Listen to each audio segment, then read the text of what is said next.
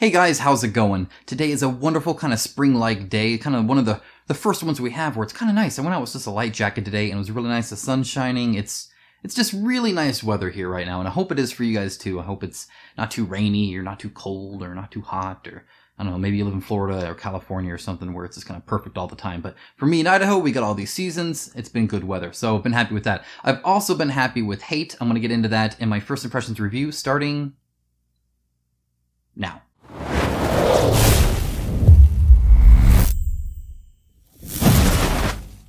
Okay, so the first pro is obvious. You cannot talk about Hate by CMON or Not without talking about the components. And my goodness, am I overall quite impressed. The miniature quality is fantastic. It's right up there with the top tier guys of Monolith and whatnot, just kind of leading the pack of miniature quality and what I would expect from CMON or Not at this point. They've really stepped up their game.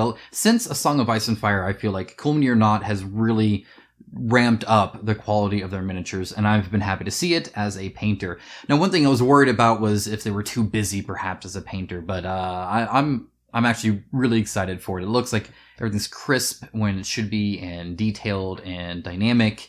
And they're doing a bit more of assembly, because they're actually doing a bit more that aren't just single mold, and I do appreciate that. I think they're getting better at the assembly as well. There's always room for improvement, but very satisfied with the miniatures. And then, because this is Kickstarter exclusive, you just get all these... It feels like a collector's item. It really does. You have, these wonderful dice, and you get these really great sleeves for your cards to hold like your scars and upgrade in. You saw those in the unboxing. I was kind of pulling on them and everything. They are fantastic. A little bit of a glare, but that's okay. Just fantastic. All the tokens are pretty much 3D, and they all look great, and they feel great. They got a nice texture to them. Very happy with that. Except for one thing. There was one bummer that I've had that I think other people have, and I'm not even going to talk about the shipping. Shipping is shipping. They should have added a lid to the to some of the trays that they didn't, but lesson learned there. But the board, the actual game board itself, you get 2 of them in each box. Fantastic. You get enough stuff to play 2 games at the same time. That's great. However, it doesn't lay flat. It doesn't lay flat for me. It doesn't lay flat for others. And that's kind of a bummer. Everything else about this game is fantastic. And then the board is just kind of blah. Like, it's not warped. It just, like, where the fold is. It just doesn't flatten down for whatever reason, and you can't like flip it to the back and do it inverted, though it just be like that, I suppose. Anyway, so that is probably the only bummer in the components. The rest is fantastic, and overall very satisfied with it. Now, one of the other nice things I like about this game is that the game rules and mechanics are pretty straightforward. They're fairly self-explanatory, and they're easy to understand. I was able to teach this to somebody who has never played a skirmish game before, and somebody who has played Warhammer before equally as well. I mean, you can pick up on it easy. And there's just some nice stuff like movement. Movement's just 3 movement. Doesn't matter who you are or what you are, it's 3 movement. Unless it says +2 move on your character card. Right? I mean, it's just basic stuff like that that's really nice. It's not bogged down in the technical details of everything. Very streamlined. How you activate stuff, you place your savagery tokens, and you move them, and then you use your action with them. Super simple. You roll your attack. Once you're done manipulating your roll, then the defender can choose to defend against that, which is another bonus, actually, so I'll get to that in a moment. But just the rules and how the game is set up, the game flow, it just makes sense. There's only 2 phases. You got your replenish phase and your activation phase. That's it. You do 4 rounds. Your round ends when you can't do any more. It solves a lot of problems when it comes to a lot of skirmish games where there's a big wall of entry here, where it's just hard to kind of get into it, and it's hard to ease into it. This, you can pick up and go. This could be your first skirmish game. You'd be totally fine. And if it's not your first skirmish game, you're going to find a ton here still to enjoy. So part of that game flow is great because you can kind of stop at several different points. So you go and you battle, and then you're the attacker, they're the defender, then they're the attacker, you're the defender. So you do 2 battles in each clash. And you can stop after a clash, or you could stop after each battle. And so that's what we did. We actually did a battle and stopped, and then did a battle again. Because you're logging everything at the end anyway, and that goes real quick. It's not a whole lot of overhead at all. You're like, how many left hands did I get? They're all left hands. How many How many, hate did I get? And then you just mark that down and you just kind of, it's a very quick checklist thing and then you're done and you have it marked down and you could pack it up and go. That's fine. And in fact, that's really nice that it does that. So it's very dynamic in how long it takes. You can kind of piecemeal this out however much you're comfortable with. Though, I imagine if you do one, you're going to want to do the other. Just because whoever lost is going to, I'm going to win the next time. Or my dice select just wasn't that good, so it's going to get back this next battle. I need to finish this battle so I can still come out ahead in some way. Which is great. Or I got this cool upgrade now after that, and so that's always fun too.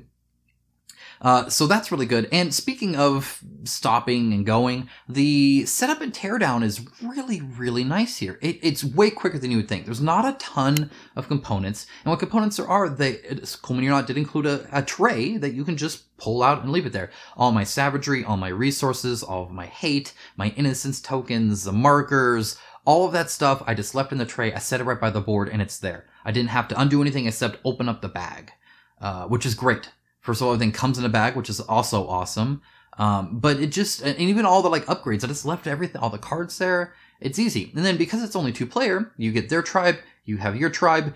There only a certain amount of people there, obviously. It can get a little bit more complex if you get a whole lot of mercenaries. And I mean, you can't get a whole lot of mercenaries, but you can get a little complex there. But trust me, it's one of the better setup and teardown games I have played. Really quick and easy to put it in there. One of the nice things is the scenario tray. So when you're actually picking a mission, it'll put, and it uses symbols, but the symbols are very easy to understand because there's only the prince, mercenary, shaman, warrior, champion, and youngblood. And that seems like a lot, but it's not, trust me. So super simple to do that. It tells you where everything goes. It tells you how to place the terrain. It's a breeze and it's really nice. Tear down is a little bit more complex. Not so bad because you only have 2 tribes to put up, but as is typical these days, Cool Mini or Not is putting a clear tray without any kind of real great indication of where things go. And so if you are playing with multiple people or have a lot of mercenaries, sometimes you gotta remember and figure out where the mini goes and you're playing the game of okay, does it fit here? It sort of fits there. Oh no, that goes there and then this one goes over here. Kind of a bummer, because even when you have the tribe, it doesn't mean you know which, does the warrior 3 go in this one or this one? I hate that. I want an actual picture of where these things go. That's easy to do. They'll put it on the bottom of the box. So that's like putting the, do not turn over pizza on the bottom of a pizza box. That's kind of silly. But overall, happy with that. Teardown setup, super easy, big breeze, and you can, stop really at all sorts of, points within a clash or within a campaign. Now, speaking of the campaign is so much fun. I love that you can upgrade your tribe, your units, you can upgrade your village, you can really make it you, which is awesome. It helps so much with replayability. It helps so much with, just theme and the meta of everything. And you can have one souped up young blood that's this dude's a champion young blood. He's this awesome dude. Or you can have this crazy ninja guy that can jump and move faster and do all these things. And he's just maybe he's a big hulking warrior too, which is just silly. So you end up making names for these characters, which goes even better because you keep track of their deaths and stuff like that. It meshes well with the theme, meshes well with the mechanics, and they breed stories, which I love. So that's another pro. Not only are you upgrading your guys, but when you lose that guy that's been upgraded, you feel so bad. Or if you're finally kill that guy who had killed you 4 times and he had this nickname that, made fun of your guy who died the first time and he's been upgraded and all that kind of stuff.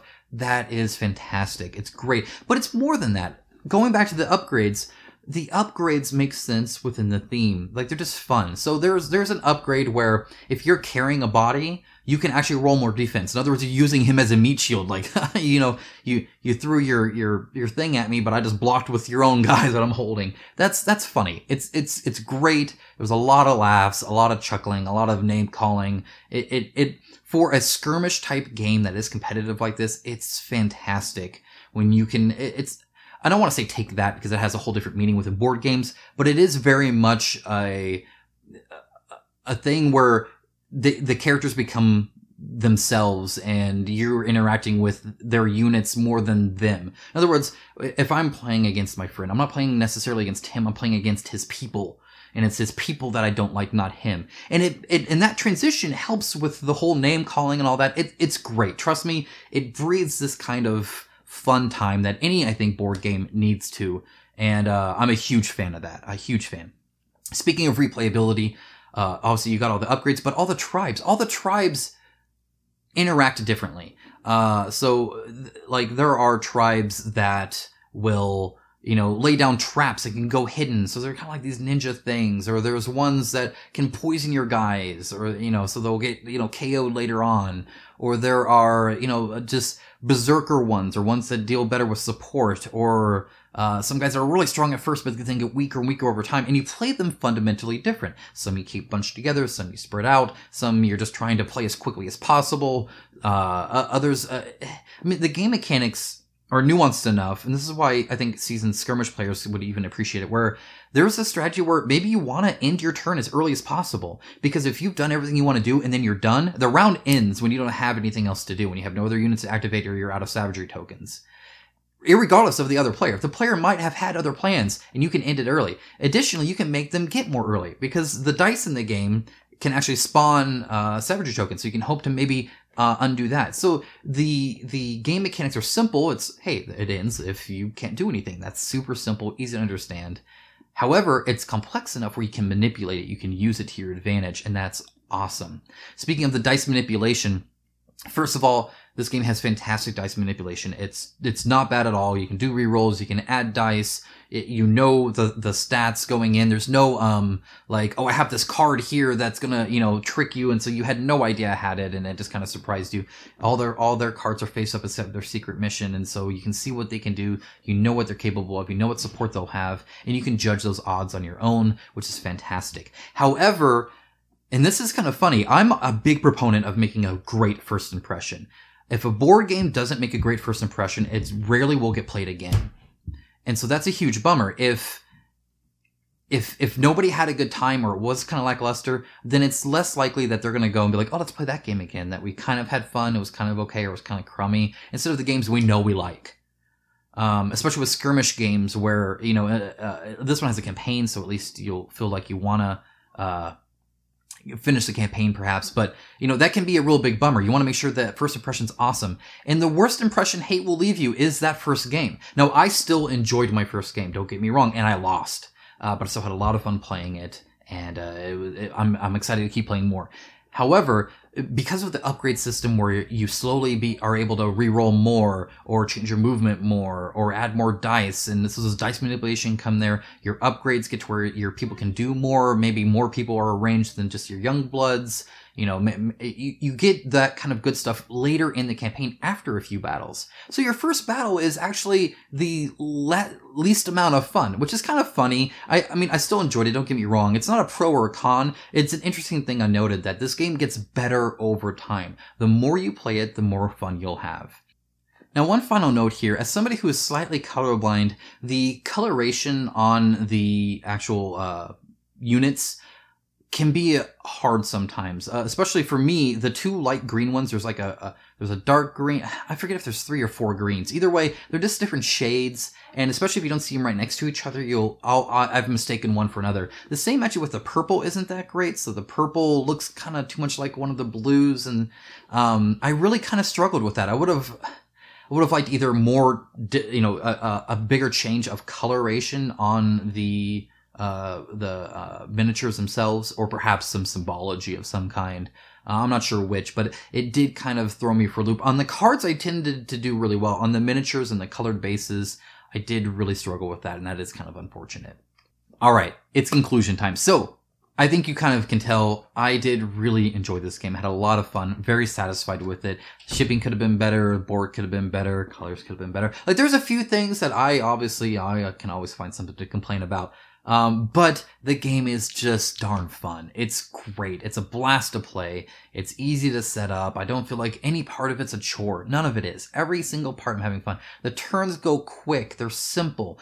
You know, there's very little downtime. It's just, it's very, very good. And actually kind of reminiscent of something like, Blood Rage or Rising Sun, where you feel almost both limited and free. So because you're just concerned, you start with only those 5 savagery tokens, and you're like, I can move guys maybe 3 times. I can't even reactivate them. I mean, it just, you know, you feel like you don't have a lot of options, but then you end up finding all these different ways to do stuff in it. It's great fun, whether you're you're playing it as your first skirmish ever. It's super easy to understand, super easy to get into it, and you can play efficiently still just with your basic understanding and some logical reasoning. However, if you're coming from like a Warhammer or a Malifaux or even some more war game skirmish type thing where you're used to unique units and positioning and turn order and different skills, there's a lot here for you, even with that, except it costs way less, takes up less space, and is a whole different experience. So highly recommended, no matter pretty much who you are, as long as you're okay with the theme, which for me, it was actually a bonus. I think it's great, very Mad Max-y kind of like. Then I think you're gonna enjoy Hate. So it is Kickstarter exclusive. I don't know if you'll be able to get it, if you can find it secondhand, if you can, you know, find it at your friend local gaming store. Recommended from me anyway. All right, guys. So thanks for watching. I appreciate it. I'm gonna get back to painting some more minis and waiting for some other campaigns to get here. I hear there's word about like Black Rose Wars, and I hear there's something about Joan of Arc. I don't know, something about that. I don't know. Anyway, there's some stuff in the pipeline that should be coming to the channel soon. So if you want to know more about that and you're not subscribed, hit that subscribe button, click the little bell icon. You'll know when I do get it. You can see my unboxing, hear my thoughts about the components in detail there. I'll do a first impression as always and paint some miniatures. All right, guys, thanks so much for watching, and I'll talk to you soon.